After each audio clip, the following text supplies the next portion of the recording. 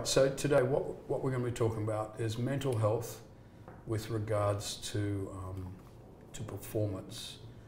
So your qualifications are, what are they? I am a business psychologist and an executive coach, and I'm also the managing partner for a leadership development company called Turning Point Leadership in the UK. So business psychologist, just give me a little bit of context. Essentially, I apply science and in particular psychology to the world of work. Right. So I get to work with leaders from some of the largest companies in the world. I coach CEOs, executive teams, boards, leadership teams essentially from, for example, the largest beauty company in the world, L'Oreal, the largest luxury goods company in the world, LVMH. Who's that? That's the... LVMH is the group that owns Louis Vuitton. Is that Louis Vuitton? Yeah, Moet Hennessy, all the luxury brands, Givenchy, Christian Dior, etc., etc. Okay. And I also work with banks, finance, so the largest bank in the world, BNP Paribas, and the United Nations as well. So it's quite broad in terms of sectors, but really exciting to work with all these big organizations. Okay, so we're talking about just my mental well-being with regards to performance. So we're talking about leaders, executives in that type of context. So question for you. So when I feel like, I'm in a position, I've got responsibility, when I just feel like I am losing control, what's actually going on? Well, that's the question that I get the most, because actually most of my clients are people that have to deal with extreme levels of pressure and demands and extreme levels of responsibility as well. Is that contextual? Meaning, do I have to be the head of Louis Vuitton to have extreme levels of pressure, or is that contextual to the pressure of responsibility? Actually, there's all sorts of pressure, and people will experience pressure in different ways. Right. But I guess if you bring context into it, when you think about the scale and the scope of responsibility that some people have to deal with, it's very different to manage. You can manage a household, which will come with its levels of pressure and demands. Yeah, so essentially what I'm asking is we're not talking about everybody who's leading a multinational corporation. When we're talking about I'm losing control, what's going on. It could be, well, I pastor a church. Yeah. It could be, so it doesn't have to be, this is how you cope when you've so-called hit the higher echelons of multinational, multi-billion pound or dollar companies. This is relative to people carrying responsibility. Exactly. Okay. And like I said, everyone will carry and will experience different levels of pressure and demand, and that's what generates those feelings of losing control. And you can experience that at school when you're going through exam season. You can experience that when you're the CEO of Louis Vuitton, for example. Okay. So what's going on? So what's going on is essentially our brain has been hardwired actually to deal with pressure and to deal with the demands of life. So essentially you have all the right mechanisms to be able to cope. But what most people don't understand is how to use those mechanisms and how to ensure that your body has the right conditions and your mind and your brain you're setting everything up to win, basically, and to be able to deal with those pressures.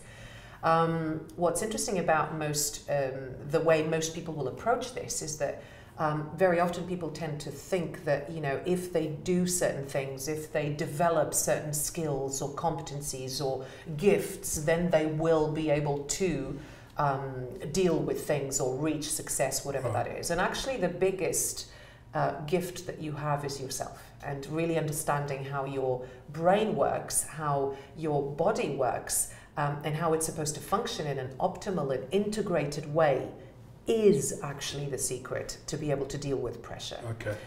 So, for example, if you think about the way your nervous system works, you have what we call the autonomic nervous system, or the ANS, which essentially is the autopilot of your brain. The autonomic nervous system makes sure that you keep breathing while you sleep. It controls all the involuntary almost automatic things that need to work in your body to keep you alive and to keep you functioning.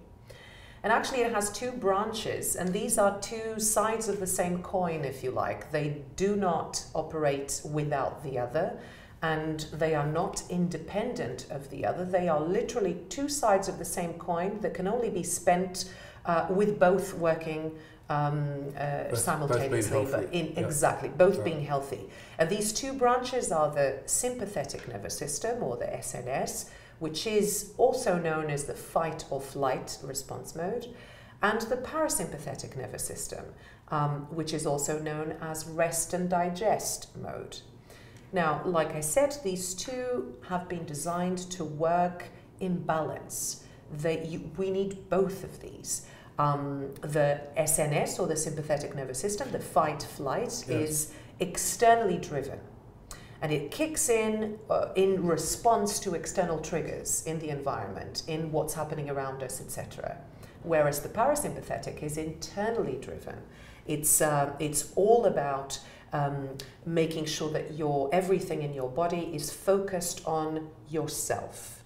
And it's exactly what's happening when you're sleeping, for example, to ensure that your brain is regenerating, that you're able to step back in your daily life instead of carrying on with the stress and the demands and the and all the external triggers that are. So it's like the treadmill. That exactly. That's I feel like I'm on this. Exactly. Yeah. So it's what's happening there is that if the longer you stay in the treadmill, the quicker you will feel like everything is out of control.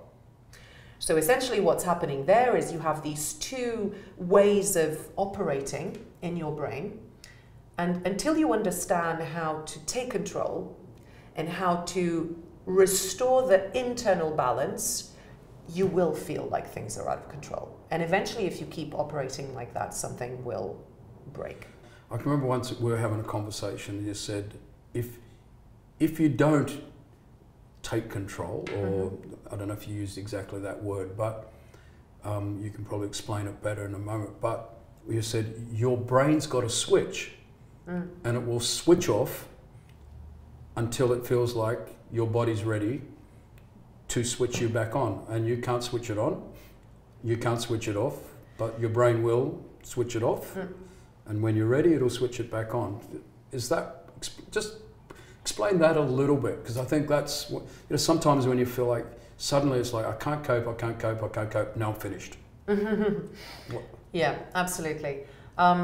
Essentially what's happening inside of you when, for example, when your sympathetic nervous system is switched on, if you like, what's happening there is, again, everything in your brain has been designed to keep you alive. That's the primary function of not only the sympathetic nervous system, but the parasympathetic, the whole autonomic nervous system. And in fact, all of your brain structure has been designed primarily to keep you alive. And you have all sorts of switches in your brain that are there, and they will just be switched on with different levels of triggers and threats, etc. Once your brain perceives a threat, there's all sorts of different switches that will be switched on automatically, because they are your inbuilt self-defense mechanisms to make sure that you stay alive. Now, what your brain doesn't do very well automatically is discern the level of real threat that these different triggers represent. For example. So which means if the brain doesn't do that very well, that means we have the power to actually direct things. Exactly. So these are what I mean by that is that for example, the sympathetic nervous system is activated by external threats in your environment.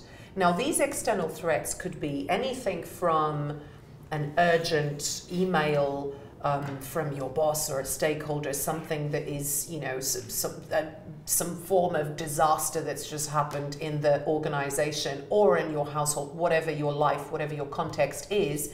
It could range from that all the way to, there's a tiger running towards you, wanting to kill you. So some of these are very different threats, obviously, but the same system will be activated for both of these. In other words, what the sympathetic nervous system will activate in your body is when it perceives an external threat, which it does not discern the level of, real threat automatically, that's what I mean. But when it perceives a certain threat, what it does is it automatically increases your heart rate. It makes sure that your muscles have the right level of blood and oxygen to get up and go, or to punch someone in the face if needed. It does all these automatic reactions and responses that will make you feel like you either want to run away, or you want to fight someone, or you feel completely blocked. Right. Fight, flight, or freeze. These responses are there to protect you, to keep you alive, but they are not necessarily helping you. Now, this adrenaline rush that you experience when you interpret external threats in your environment, sometimes they are needed and they are necessary, but not always. And what this does is, if you stay in the sympathetic nervous system type of functioning for too long, your body will experience a number of symptoms, such as... That's the.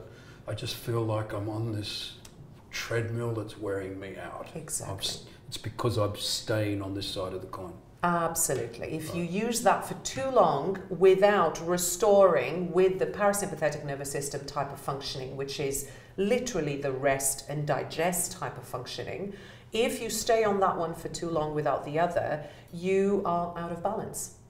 And balance is the most important element of mental health. It's actually balance. Right. What's interesting about this is that there's actually a lot of understanding already about what, when you think about science, and in particular neuroscience, there's actually a lot of understanding of the brain what it looks like when it's broken, for instance. Because really medicine is about symptom relief primarily, and because of that there's a lot of evidence on what actually happens in your brain when something is broken. But what still needs to, what still isn't clear enough for people, and even there's not enough in terms of body of research on what the healthy brain looks like. But what we do know is that the healthy brain is the brain that is able to function as a whole. So, workplace, performance, pressure, all of that sort of thing. I spend way too much time over here because I've not understood it. Not enough time here, my brain breaks. Is that a little bit the same way as I'm a runner and I break my leg, that I can't run until my bone is healed, then I can run again? Absolutely. That's a good image. It's a good analogy. It's exactly the same thing. Okay, so part of the challenge is this. I got to get some balance. Yeah. Because often people say a balanced life. I don't think we think enough about balance of these two aspects of life, which is a daily thing, not a yearly thing. You get to a place, right? So I'm spending too much time here, and now this whole fatigue thing. I just feel so tired. I feel so. What's going on there? So again, what's going on there is, if we go back to your analogy, your sports analogy, if you keep running, for instance, what we know of that is that extreme intense exercise does not lead to strength. It actually leads to something breaking. It leads to burnout physically in the muscles. And it's exactly the same thing with your brain and with the way that you're functioning. If you stay in sympathetic nervous system mode for too long, you will burn out. You will feel extremely fatigued, not just physically tired, but mentally tired as well. Explain to me, if I stay in extreme sympathetic, what does that explain? If I stay there, what does What does staying there? What do you mean by that? If I stay there, what that actually means. Or define some of the things for me, just to. So it'll be things like being constantly switched on, for instance, not taking breaks, not just physical rest breaks, but mental reset pauses. It means, for example, not staying in the urgent type of functioning, which is the SNS, the sympathetic nervous system, it's the urgency. Everything is urgent all the time. Everything is important. Everything is urgent. If you it's staying there in that headspace for too long. It's literally not taking any breaks at all during your workday. And when I say breaks, I mean physically removing yourself from your space if necessary. What is it that you're doing? And again, I deal with people that are operating with high levels of pressure and demands, and where sometimes even myself, sometimes you have to be stuck in to a particular topic or subject for hours. But actually, it is about listening to yourself and listening to how you're feeling and allowing yourself to feel like actually you need to take a break. You need to think about something else. You need to go for a walk in the park. You need to reconnect with nature if needed. There are a number of things that we can share in terms of tips and resources to help you balance so and switch the other one on. I think a lot of people get themselves in that place where I just feel tired all the time. And it's not even physically tired. Because that's, I think, the difference between being tired and fatigued. I can remember growing up, I was tired lots, but that's just because I either partied too hard or I worked, did something I was physically tired. And you wake up, you go to bed, you wake up and you feel great. Yeah. But sometimes you can get yourself in a place where you go to bed, have a good night's sleep and wake up tired. Yeah. That's fatigue, is it? It is. Or you're so tired but you can't even sleep. Because again, you're constantly operating. Your brain has stayed in that mode of being constantly switched on to the point, and because you're so far down the line of being out of balance, that again, the other wonderful thing about the human brain is that it adapts very quickly to the good things and the bad things as well. Which is good news, isn't it? Because it's great news. Because if I'm going down this road, yeah, I can turn around and come back down this road. Yeah, but it also means that if you've gone down that road too far for too long, turning in a different direction will be very difficult. That's what I mean, because your brain will just adapt to a situation and to a pattern and to a particular routine very well. It's very adaptable, which means that if you happen to have the wrong routine, you will be very stuck in that way, and you can change. You actually can. Right. So sometimes use the word again. You use the word again. Routine. Let's ask another question on. So you're busy and you go, but you feel like I don't know what's going on with my memory. Yeah. I feel like I can't concentrate. So then I label myself. I've got AD, whatever it is. And and really, have I really got an inability to concentrate? Have I really got an inability to remember things, or am I in a place that I can get back from? Yeah. So again, obviously, you would need to have a proper diagnosis and an analysis of what those symptoms are, etc. But in most cases, in most cases, it's actually the latter. It's actually a consequence, so the memory decay, or the cognitive decline that people will experience, not just in terms of memory loss, but also difficulty in concentration. Okay. When you analyze what's actually happening in their lives, you find out that it really is another consequence of being out of balance and staying in that place of urgency and fight and flight for too long, without resetting, without restoring balance, and without restoring integration, which is the essential characteristic of a healthy brain. Is again, it's the wholeness, it's integration, it's balance. So again, it's probably the latter. It's difficulty in concentration, memory loss, extreme fatigue. All of those are symptoms of staying in the sympathetic nervous system functioning for too long. Okay, so stress. I'm stressed. I feel like everybody and everything wants something from me. Yeah. What's going on? Yeah. What's going on when that? Yeah, and again, it's the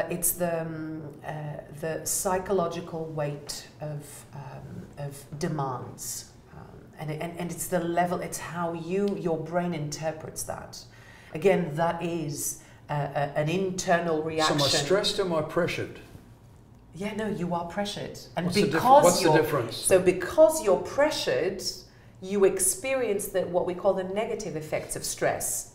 But Okay. actually, stress can have positive effects as well. Because I think sometimes, people get confused. Yeah. Like, I'm stressed, and you might go, well, actually not stressed, you're pressured. But it is stress, but it's not stress, it's pressure. Yeah. And the only thing that differentiates the two, do you know what it is? No. It's your internal switch. It's which switch do you choose to flick in those situations. Yeah. That's the only thing that differentiates the two, is how you choose to respond to it. Because if you choose to take control, you don't feel the negative effects of stress. So you don't feel the pressured. pressure. Yeah. Right. You don't feel the pressure. And if you don't choose to, is that when you do dumb things to relieve the pressure? Exactly. Right. So again, it's all about how you approach things, how you view things, but again, you need to understand what's happening in your brain in order to be able to make those decisions. And to be able to position yourself in a way where you see the demands, yes, everyone needs something from me, but actually I'm in control.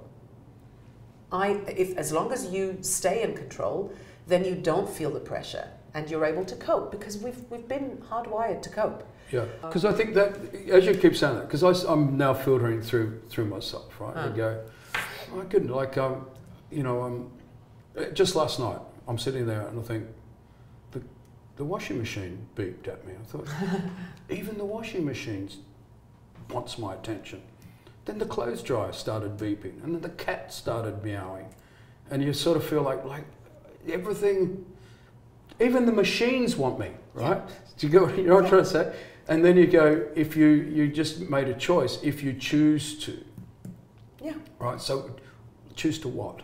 Yeah, so you can either, for example, in those situations, all of those can either be interpreted as external threats or demands, requests for something of you, whether it's, oh great, I need to go and feed the cat, or now I need to go and switch off the machine, or now I need to put I didn't even think the cat was hungry, I just wished it had shut up. Exactly, but they all represent, can represent different all sorts of things for you, for your brain. Now, it is in your control. The reaction, the way your body responds to those external triggers is in many ways automatic. But what you can do is you can restore control by bringing in another approach to that, another intention when it comes to what do you do with that. And that's what I mean by taking control. Because you can't stop your body from feeling an automatic reaction when you see a threat or something, but you can take control in terms of choosing how you behave or how you respond, how you react, even internally. So if I'm in this place where I feel like, okay, I just feel, so I'm I guess learning how to differentiate between I'm stressed, conceptually similar, but versus now it's pressure, right? So it still comes back to this balance between the two. Yeah. Right. Yeah. And I've talked to people sometimes, or even sometimes experienced it in myself, where you get this, it's like an emotional turmoil going on the inside. What's that? What's happening there? And not just emotional turmoil, sometimes it's emotional numbness almost. People feel that, sometimes people say that they either feel things too much or they can't feel anything, right? Well, back to how your brain works. We talked about the nervous system. But there's another system that's also operating at the same time in your brain, which is what we call the chemical system. So the nervous system deals with, like I said, especially the autonomic nervous system is dealing with all the involuntary responses that need to happen in your body in order to keep you alive, whether in terms of reacting to threats or whether it's in terms of resting and staying alive while you sleep, etc., etc. The other system that is operating simultaneously in your body is the chemical, what we call the neurochemical system, and that really is where emotions are flowing, if you like, in your body. And what are emotions? Emotions are actually data. They're nothing but data. They're a long chain of amino acids that runs through your body. They are neurochemicals that travel through your body that are triggered by all sorts of things that are happening externally, but also internally with your nervous system. And emotions, that chemical emotional system that is running in your body is actually a feedback system. Emotions are giving feedback to your brain, to your nervous system, for instance, in order to generate actions, reactions, behaviors. That's what emotions are. And actually it takes, do you know how long it takes for your body to absorb the emotion chemicals? 6 seconds. It only takes, in 6 seconds, your body will absorb those emotion chemicals, which can then trigger all sorts of different reactions. Now, when you are in that place of, so is that why when you sort of feel like, I feel like I'm just emotionally worn out? Yeah, okay. Yeah, exactly. Well, okay, two things there. First of all, when you're in that place that we're talking about of, just feeling like things that are out of control, extremely fatigued, on top of everything else, you will probably be experiencing some form of emotional either detachment or extreme emotional reactions and responses to things. That, again, could be a symptom that you're not only creating the right balance in terms of your nervous system, but you're also not listening to what the other system is trying to tell you. Because again, your emotions are data. If you don't listen to them, if you don't even have emotional literacy, for instance, if you don't, what I mean by that is if you don't even know how to name your emotions, if you don't allow yourself to feel your emotions in your body, if you keep suppressing your emotions also, because we know that a lot of people have been socialized or conditioned to suppress emotions, or to think, most of my clients say to me that they make decisions based on logic. People don't know that actually 95% of the decisions that they make on a daily basis are emotional. Come from emotions, not logic. Wow. So if you don't understand this, and if you don't, and please note, I'm not saying that you should act on your emotions. That's not what we're talking about. But if you don't develop the awareness to understand what your body, how your body works, and to allow yourself to feel your emotions, process your emotions, it will result in this type of symptom. Which is the whole concept of I feel I'm out of control. Yeah, exactly. So if my emotions are running everything, exactly, I'm out of control. Exactly. But I can get, if all of these things we've been talking about is to simplify it as be I'm out of control versus I'm in control. Yeah. Which has not been a control freak, of course, I guess. So all of these things that are just questions are all, I'm out of control in these areas if I'm living my life constantly on this side of the coin. Yeah. So you kept coming back to imbalance. Yeah. And all of that. So, and routine. So unpack that, just thought of I've got to get into, help me get into routine. What do you mean by that? Yeah. So the way I would unpack this idea of routine is actually looking at something that I would call productive habits. How can you put in place the right habits that will facilitate this balance and this taking control? And And again, I said earlier that your brain will adapt. It's really one of its most remarkable characteristics, actually. It's the ability to adapt.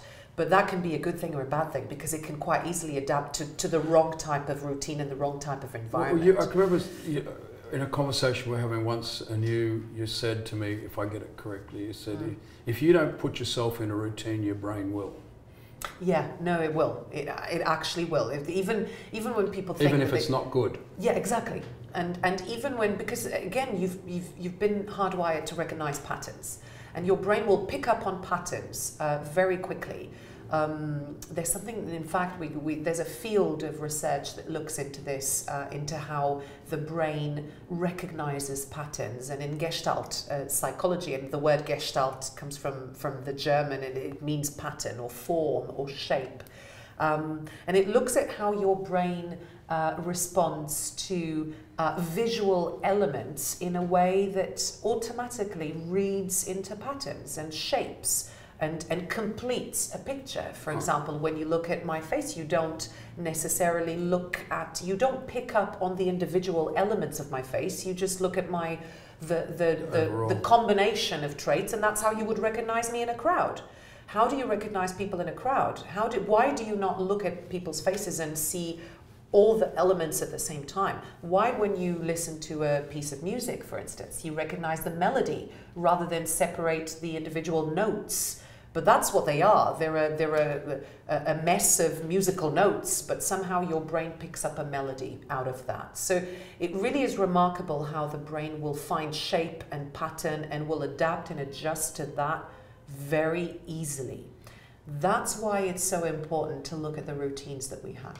Okay. Because one of the quickest ways to restore balance and to take control of the way you're functioning is actually to put the right routines in place. You can be a lot more stuck in your ways, and that means that, you know, that putting a different routine in place might feel very difficult. It could take, 6 weeks for some people. It could take longer than that. But the key thing is that you can. You can, because of the brain's adaptability. So again, how do you put the right habits in place then to restore balance? One of the things that we would strongly recommend is that people look at their work day, for example, and look at how they structure their work day. And to ensure that they're, again, using the routine element of your brain in your favor. Yeah. And that you're either, managing, it's incredible what the difference that proper diary management can make in people's lives, and not just in terms of work outcomes, but more importantly in terms of mental health. So on that, right, so one of the things that I've noticed as I've sort of been looking at this at a personal level, it's not just not managing my diary. It's managing what goes in. It's managing the balance. Yeah. And the type of, absolutely, yeah, and what goes into it, the type of activities that you do. Because one of the things that I've noticed over time, I used to say, as I was getting older, I'd say, I've moved, when you're younger, time management is usually your big issue. As you start to get a bit older, your energy management becomes a bigger issue than your time management. But I'm starting to discover my management of these two aspects of my life are actually more important than both of them, and I need both of them to be able to do these two things. Absolutely.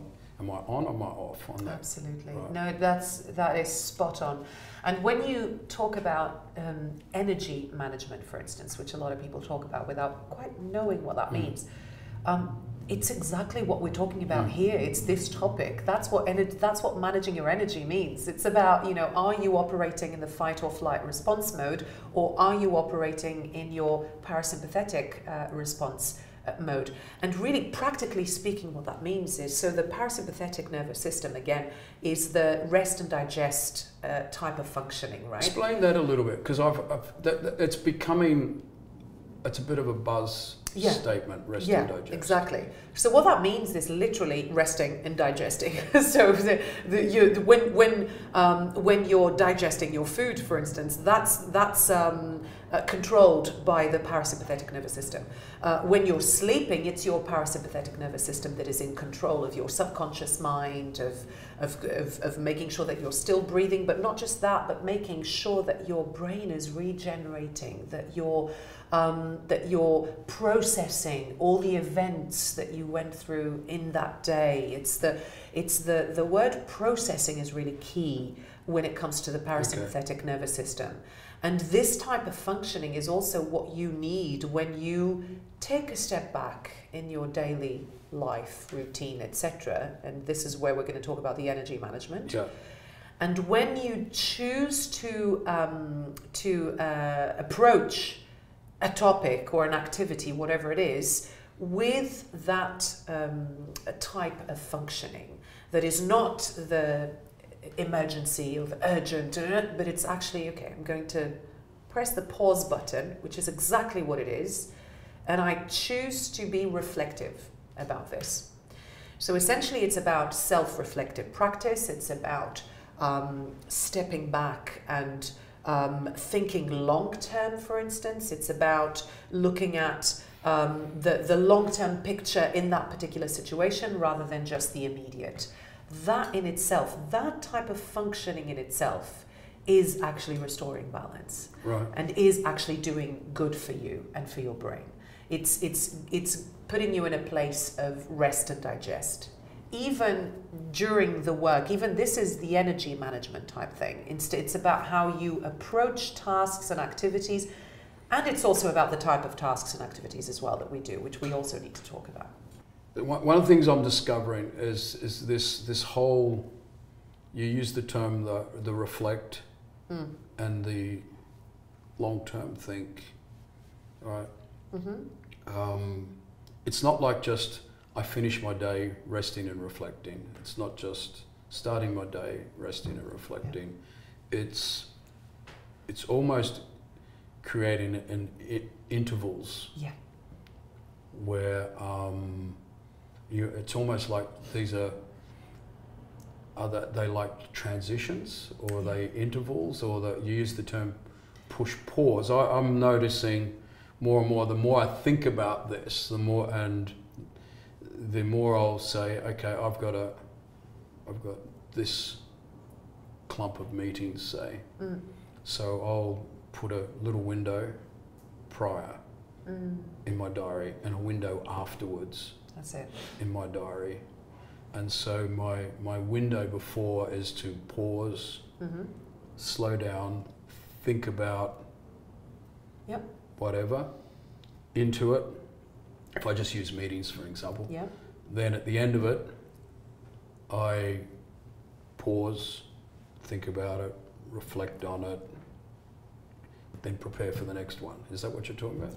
Absolutely right. And you're doing exactly the right thing, because that's absolutely what we would recommend. You know, when because I have noticed, I have noticed when I do that, it's all better. Exactly. And when I forget to do that, so exactly. I can. So what's I know happening the difference there? now. What you do there is you take control, and you intentionally, instead of just keep, if you don't do that, your brain will keep going in autopilot. It will keep going. It will keep going, and that's when everything goes out of control. So what you do there is you automatically you intentionally take the reins of it, and you take control. And in that half an hour, whatever the time is, in that half an hour, it could be 5 minutes. Yeah. It's as simple as that. It doesn't have to be too long. Because what I've noticed just be 5 minutes, but it's enough. Because I've noticed, this. Because when you said this works on something. Yeah. Because it's trying to direct me, my brain. Yeah. I've noticed how it's habitual. Exactly. All right. Okay. That's great, and that's what a productive habit is. Okay. That's exactly it. And because the reason I'm speaking like this and asking the questions, because sometimes you feel like you have to make massive change to arrest this, I feel out of control, I'm tired, all of those, that thing. And it's not massive change. It is a massive change of thinking, but it's not a massive change of behavior. No, absolutely. And this is what I talk about all the time when I talk about the term mental wealth. What is mental wealth? It's actually about understanding what are the small, really small investments that people can make in their daily routine, their daily life. What are the small investments that you can make that will give you the biggest returns?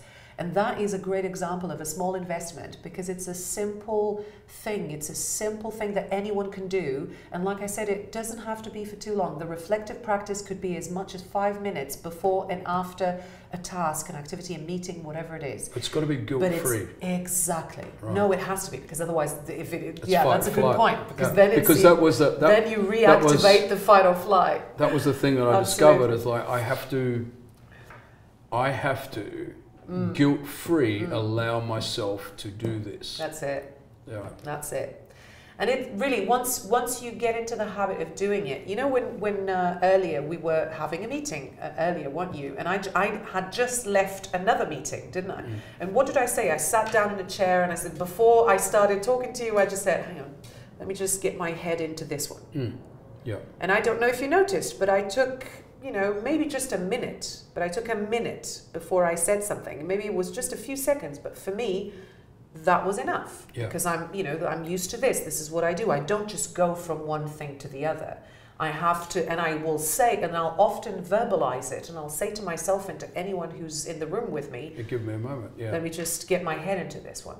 And that's what I'm doing. I'm literally resetting. You just need to press the reset, rather than going straight into something else. And once you learn how to reset, once you learn how to really get your head into something else and approach it in a different way, rather than just going into it. What you're doing there for yourself is you're going into it in your sympathetic, in the fight and flight. That's not going to help you. Okay, so because sometimes, because it's, you know, it's the rushing, and I'm busy, and I have to, and I'm supposed to, and all of those sorts of things. Yeah.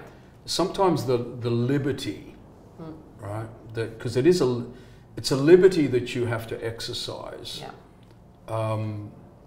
But I think if I'm picking up on what you're saying correctly, it's, you know, if I was to take my position, or maybe a lot of people that you talk to, well, they're really in control of their own time. They're all of that. So it seemed as you have the liberty to be able to do that. Because often what it's perceived at is, well, I just finished a meeting, so I'm going to go do something, and if I'm call it an employee, I just can't go do something. But it's not that. It's just consciously making a decision to, I've just been, now I'm going to push pause, I'm going to reflect, I'm going to forward think a little bit, I'm going to settle everything down, now I'm going to put my mind in the next thing. Absolutely. And that conscious decision is something that no one else can do for you, but only you can do it, and you can. Anyone can do it. But I don't need to be the CEO to have the liberty to do that. That's what I'm trying to say. Absolutely. Anybody can do this. Anybody can do that. Just basic practice. Absolutely. Absolutely. Okay. And the returns from doing that are incredible. Okay. So, all right. So we're talking about routine. So it's learning to move from one thing to the other. So what are some of the thoughts you have on routine, and what you're giving me advice on what should be in my routine? What would you? Yeah. So in addition to the things that we've talked about already, I think there's something about, for example, the physical exercise. Maybe let's talk about that one, because a lot of people have some assumptions around physical exercise, and they think that, you know, if they do physical exercise just per se is the answer to resetting and to getting balance and whatever. And actually, this is where we need to get smart again, because it really depends on what it is that you choose to do. So you could classify then exercise into two categories. Exactly. Intense physical exercise Yeah. will only reactivate your sympathetic nervous system. Even the anticipation of intense physical activity will activate your SNS. If I said to you now, Gary, I will in a couple of minutes, I'll ask you to stand up and then I'll ask you to do 5 push-ups. Instantly, just the anticipation of that will trigger your sympathetic nervous system. Your heart rate will start beating, your heart will beat faster. So me having an intense day and running out and doing CrossFit or having doing boxercise maybe it's not the best type of exercise to try and calm myself down. It could be great for other things, but not if you're trying to restore your rest and digest. No. So we've got to really, all right, this is, because I do think there is a misconception, which I think you've really highlighted, that, there's exercise, but there is exercise. Yeah. What if the same as, if you're talking about your routine and your balance, and because we're talking about energy management, exactly, which is really getting into that I've got my emotional things in order and I'm getting this balance. So all right, this is fascinating. So the type of exercise that will help you reactivate your parasympathetic nervous system will be light exercise.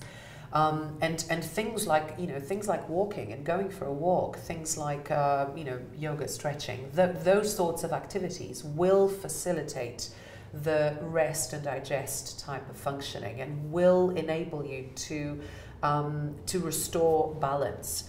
Any type of intense physical activity, such as the examples that you mentioned, will do just the opposite. Okay. They will trigger. So things like, for example, I could go for a run, which some people go, but when I go for a run, it's very calming. And then some people go for a run and they've got a podcast in and they're listening to someone.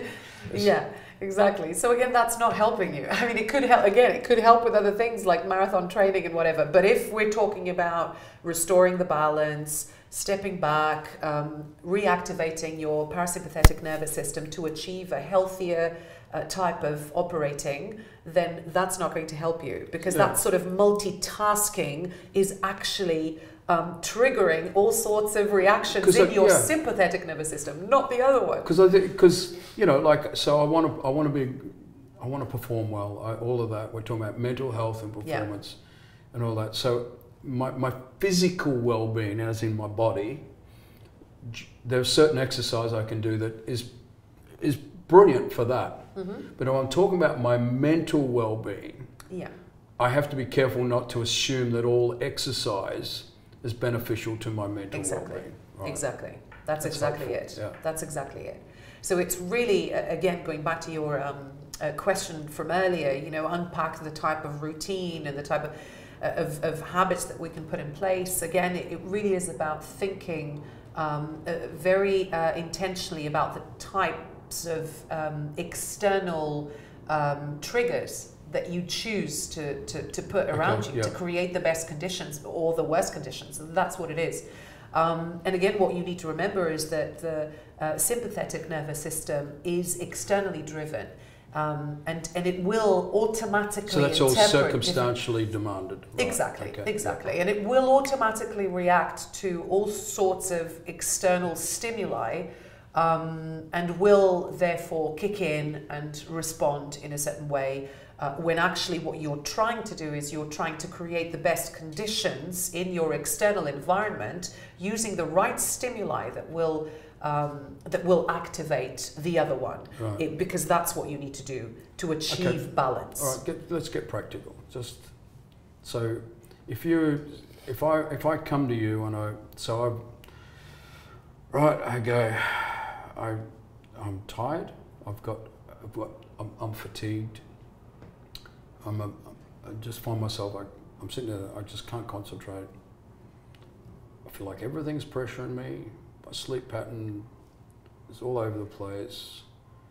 You use the term, I've got emotional numbness, and I want to, which basically you've just said to me, you live in your whole life in your in fight or flight type mode. I've got to establish a routine that's going to get me balanced. Just practical terms, what does a balanced routine? Yeah. How would you give me a starting point? I'm going to almost as if I've come to you now and I've said, all right, I'm out of control. Yeah. And you're going to say, okay, we're going to do this to put you back in control. Exactly. And really this, let's go there then. And practically speaking, this will be the basics, I guess. Yeah. But it's important to explain also that this will look, obviously it will be different for different people depending on the circumstance. And I would always work with my client to understand what particular circumstances we can control in that person's environment, etc. Because those will be different for each person. But there will be a few basic things that will work for everyone and that anyone can create. And that's what we're going to talk about. The first thing that I will say... So generally, we're talking about, I could be a CEO, I could be a school teacher. Or you could, exactly. I could be, exactly. You could be 60 or you could be 20. Okay, that's exactly it. So this is the basics. The first thing, obviously, that I would have done is we would have had this conversation and probably establish that your condition is adrenaline poisoning, basically, because of being in sympathetic nervous system for too long. That's what it is. Yeah. And really the basics are, and it is very basic. So just on that, I'll just you use the term adrenaline poisoning, right? So is this, sometimes you can find yourself, or you can observe people that because do you get addicted to adrenaline? Yes. Right? Yes. Where it can it's a vicious cycle. Where it can take a problem, and every problem is escalated into a crisis that needs to be managed. Is that Is that? Again, and it could be for all sorts of reasons as well. But again, it's likely that your brain has fallen into that pattern of responding. Always to managing a crisis. Always got a crisis. Exactly. Right. Yep. Because you are always in a state of crisis. If you are operating in urgency and urgent mode in sympathetic nervous system, your brain will be receiving adrenaline all the time. Great. And it's just it's addicted to that cycle. That's what it is. So really, it's about breaking the cycle. All right. So let's get practical. Let's get practical. Back to the basics. The basics are, first of all, sleep. There's a reason why the parasympathetic nervous system is also known as rest and digest. So really those two elements are absolutely essential. How are your sleeping patterns? What do you do before you go to bed? It's really going down to the basics, ensuring that people are getting enough sleep is one of the most important things, because again the regenerative power of sleep in the brain is huge, and when you don't get that, the impact is massive as well. So really going into the sleep patterns, but also the digestion, and we talk about this a lot because it is very important, making sure that people take proper time to eat, for instance, which most people see it as a luxury these days, and most people don't even, in the city, most people don't even eat lunch. They just keep going with a sandwich and whatever. So really the basics of making sure that you're eating properly, making sure that you're sleeping, and making sure that you're removing as many external stressors as you can. Now, this represents two things. Not just actually removing the external stresses, which could be about diary management, blah, blah, blah, making sure that you only look at emails at a certain time in your day, or whatever that looks like for you, or whatever is possible and doable, but it's also internally how you choose to approach things. And it's back to what I was saying earlier. It's breaking the cycle of staying in urgent mode and creating the right transitions, and I really like that word. It is creating the right transitions between one thing and the other, rather than just going and going and going and staying in that mode. Yeah.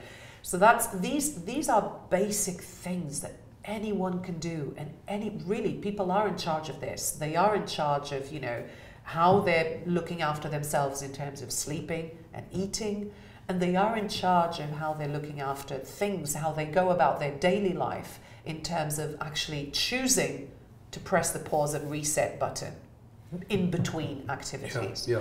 And the third thing that I would also recommend is to really put some more pauses into their work day.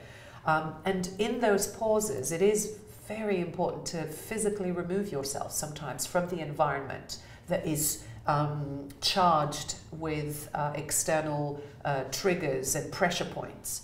So sometimes it really is worth it to physically walk out of the office and go outside for 10 minutes even, just for a walk and feel the sun. And, good old smoke break. Good old smoke break, if that does it. But it really, it is about physically removing yourself from your environment, and that can do wonders in terms of resetting everything. These are things that are basic, and pretty much everyone and anyone can do these things. But then also it's the so if I'm going to establish a routine, right? So I've got to, if I think of exercise, I think of exercise that is good for my mental well-being. Absolutely. And I think of exercise that is good for my physical fitness. Physical, call it physical well-being. If I think of when I move from one thing to the next thing, I just don't move from one thing to the next thing. I move, I pause, you reflect, you transition. Transition to the next thing. Yeah. And just getting those, because it's not a massive change of life from what I understand, from what I'm hearing, but it's a massive change in approach. Yes. And it's a massive change in approach, in mindset, in the way you think about how you live, basically. If you're able to shift your mindset with these basics when it comes to how you approach things, the returns are huge. They really are. And they can literally change. And these are the things that will represent the difference between, when you look at performers and the top performers in organizations, these are the things that will represent the difference between the best and the rest. Right. It's how certain people are able to manage themselves versus the ones that are able to manage everything else. But if they're not managing themselves, at some point, something's going to break. So there is an out of control routine. Yeah. So you can be fully organized, but be in an out of control routine. Yeah.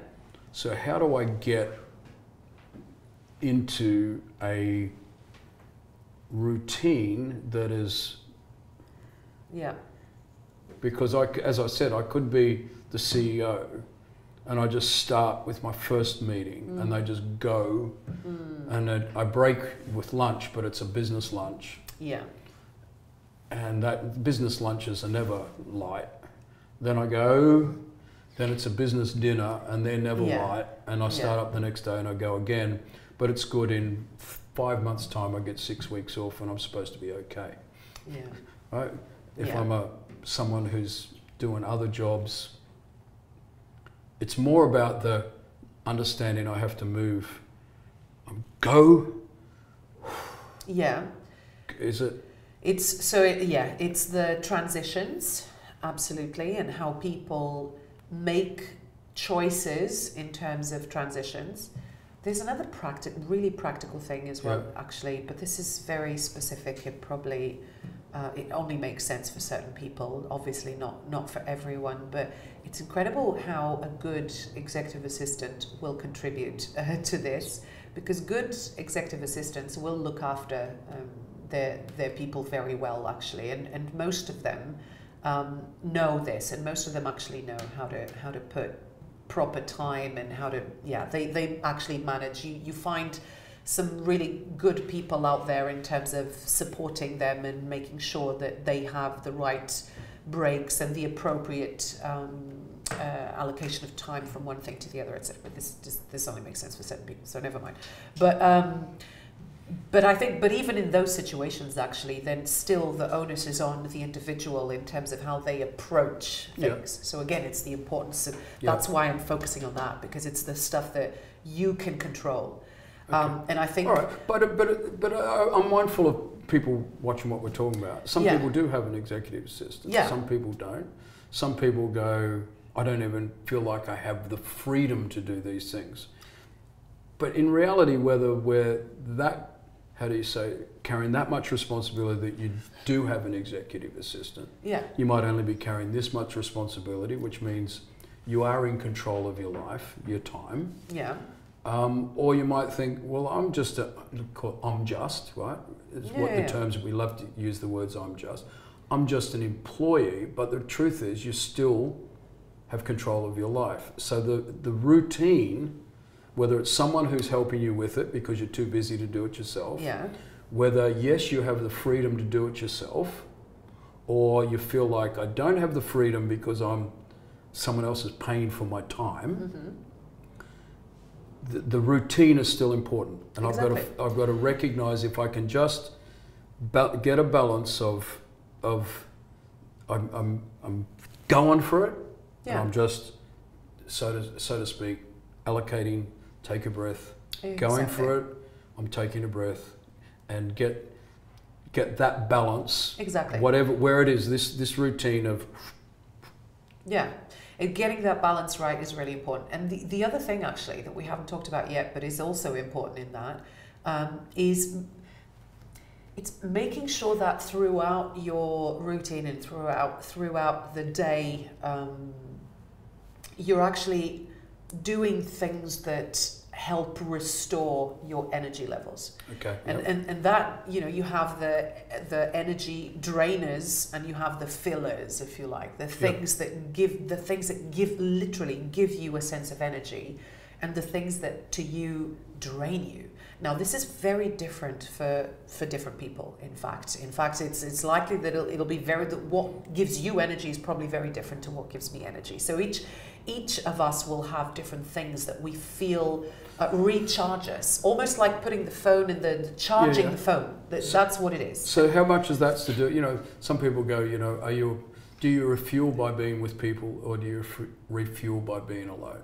And right? It's understanding yourself a little bit. Exactly, it's that self-awareness, understanding that, and not even just refueling by being with people. It's deeper than that, because it's about which people, for instance. You might be an extrovert, but it's not everyone's going to do it for you. So it's really understanding yourself and what charges you, what recharges you, and what doesn't, and trying to stay in control of that throughout the day as well, and making sure that if you have to go through periods of intense activity, which a lot of people do, where they don't necessarily have the ability to put enough rest breaks in between things, etc., and you're still in charge of your transitions, because you can, anyone can. So you're still doing your transitions, getting your mind into this, now into the other, But sometimes there's a really intense week that you can't get away from. It's making sure that you already plan in advance for the rest and digest type of thing, the restorative activities that you will do to make sure that you'll be recharged at the end of it. And just one more thing on that one. What's interesting about that is that it's the anticipation of rest, what that also does for you and your brain. In fact, the anticipation of stress or rest creates the same neurochemical reaction in your brain. That's why it feels really good, by the way, to think about your next holiday. When you're sitting in the office and you're thinking about the, Caribbean holiday that you have coming up, you will experience the same neurochemical reaction that you will once you're there.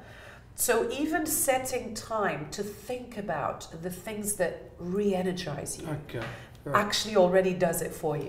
So not trying to summarize, but so I'm out of control, and I'm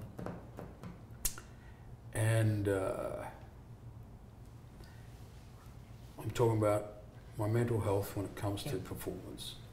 If I understand that I've got to get a balance between this one coin, fight or flight, the go for it side of things, and the I'm resting, I'm allowing everything to calm down. All I have to think about is a routine that's taking me in and out of that. Is that oversimplification? Yes and no, actually. Okay, yes, it's really simplifying it, but actually that's the secret of all of this, isn't it? Is to somehow bring all of this understanding and all of this huge body of research into how your brain works and making that simple enough and tangible enough that anyone can do it.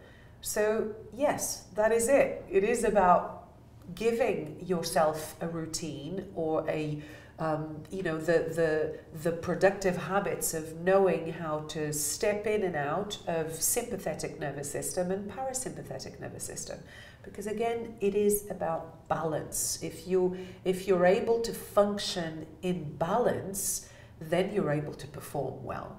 If you're out of balance, it's the balance of those two things. That's it. Because sometimes people get into work-life balance.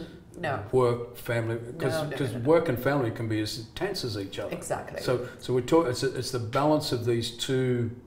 Yeah, it's the internal balance. Yeah, that we're looking for. Exactly, it's the internal balance, and that comes down to two things. It's self-awareness, which is why we're talking about this stuff, so that people understand how this works. Self-awareness, and not just understanding how your brain works, but understanding yourself.